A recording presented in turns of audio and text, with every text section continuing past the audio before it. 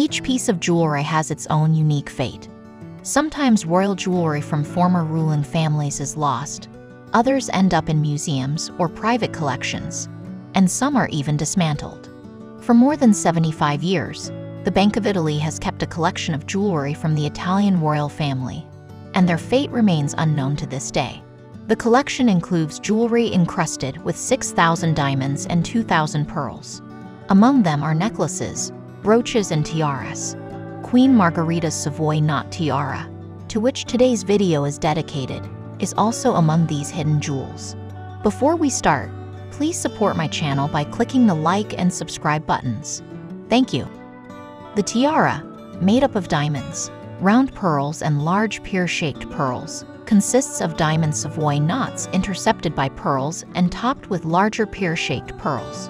The Savoy knot is the family symbol of the House of Savoy, members of which ruled Italy from 1861 to 1946. The shape of the Savoy knot is comparable to a figure 8 and is accompanied by the motto, "It tightens, but does not constrain."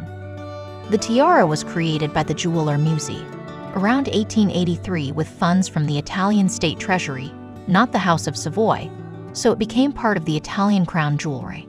The Savoy knot tiara was created for Queen Margherita, the first queen of modern Italy, who was known as the Queen of Pearls because of the dozens of pearl necklaces she always wore, and she was photographed wearing the tiara in numerous portraits, paintings, and state events until the assassination of King Umberto I in 1900.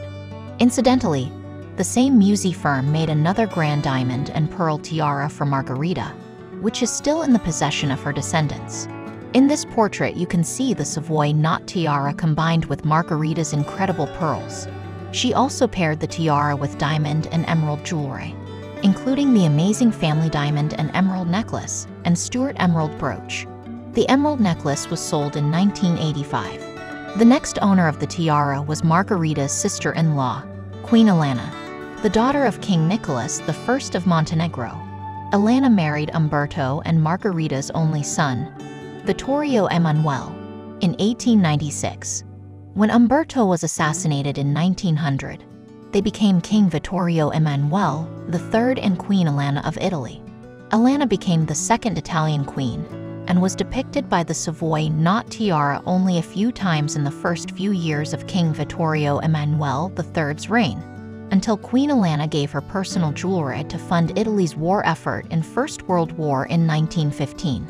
Subsequently, Queen Elena exclusively adorned herself with the Savoy knot tiara and necklaces sourced from the Italian crown jewels for various portraits, paintings, and significant state occasions. This included events such as the wedding of her daughter, Princess Mafalda of Savoy, to Prince Philip of Hesse in 1925, as well as the Italian royal family's visit to the Vatican in 1929 to commemorate the signing of the Lateran Treaty, bringing an end to the 60-year feud between the Vatican and the Kingdom of Italy.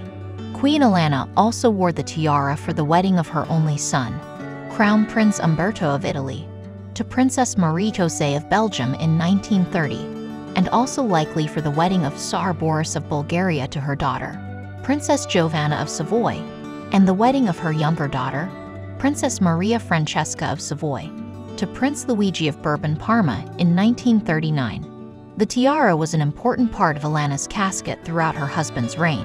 Queen Elena did not wear a tiara during the Second World War.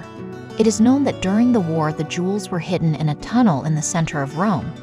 Following the war, the Italian royals faced a precarious position on the throne. King Vittorio Emanuele III, aware of the irreparable damage to his reputation due to his association with Mussolini's regime, had delegated much of his authority to his son, Crown Prince Umberto, in 1944. Despite these efforts, the situation remained challenging. In 1946, a referendum was scheduled to determine whether Italy would retain its monarchy or transition to a republic. In an attempt to garner support for the monarchy, Vittorio Emanuele formally abdicated in May 1946, paving the way for his son, King Umberto II. However, the strategy failed. In June 1946, the public voted in favor of establishing a republic, leading to the expulsion of King Umberto, and all male members of the House of Savoy from the country. Prior to going into exile in Portugal, Queen Margherita had already left Italy, taking her personal jewelry with her.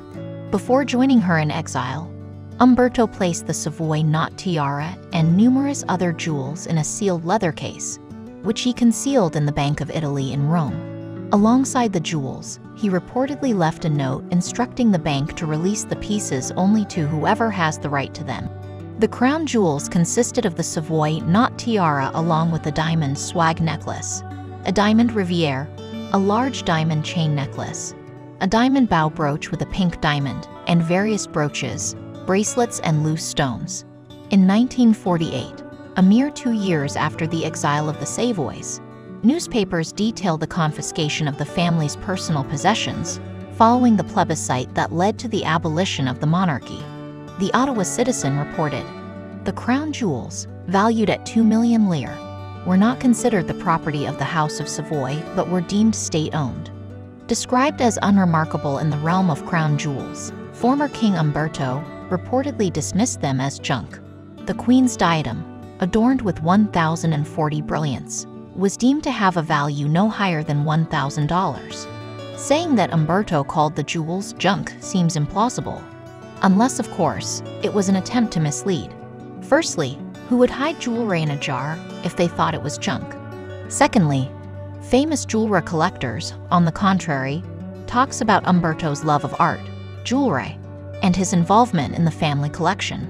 Throughout his life, Umberto II had a great passion for history and all forms of art, including jewelry. He loved his family collection of royal jewelry not only for its historical significance, but also for its beauty. 3 decades later, speculations in Italy hinted at the possible theft of the jewels. These rumors were quashed when, as reported by the New York Times, a gathering that included government and bank officials, agents of the exiled monarch, legal experts, and a prominent Roman jeweler convened at the bank to inspect the sealed case. Upon lifting the lid, it was revealed that all the tiaras, necklaces, rings, brooches, and pendants were there, prompting the resealing of the case and its return to bank custody. The attending jeweler assessed the collection's value as only a few $100,000, humorously remarking, "You have to remember Italy always had a poor crown, nothing like England or Iran." In 2002, when Vittorio Emanuele of Savoy, Prince of Naples, and his son, the Prince of Venice, were finally permitted to return to Italy, they explicitly declared their intention to forego any claims on the jewels. They asserted, "For that matter, we have no claim on the crown jewels. We have nothing in Italy, and we are not asking for anything." However, in 2022, members of the Italian monarchy got bold and demanded that the jewels be returned to their dynasty.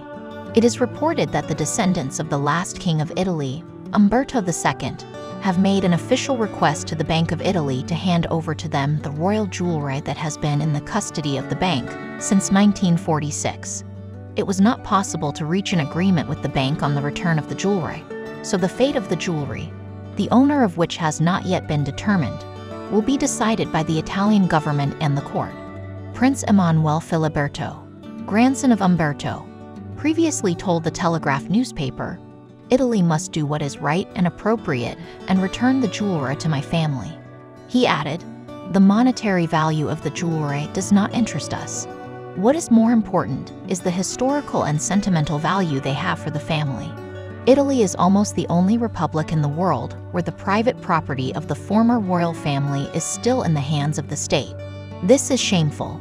Even Russia and Yugoslavia have returned private property to their royals.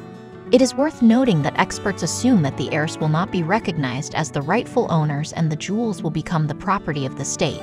Then there is a possibility that they will end up in a museum and the public will be able to see them for the first time in decades. I personally would love to see the jewels on public display one day. However, Prince Emmanuel has also said that the jewelry may one day be displayed in a museum, but first his family will have to regain ownership. The case is still ongoing. If you have more recent information, share it in the comments. Thank you for watching this video. Share your impressions in the comments and support our channel by subscribing and liking. Thank you.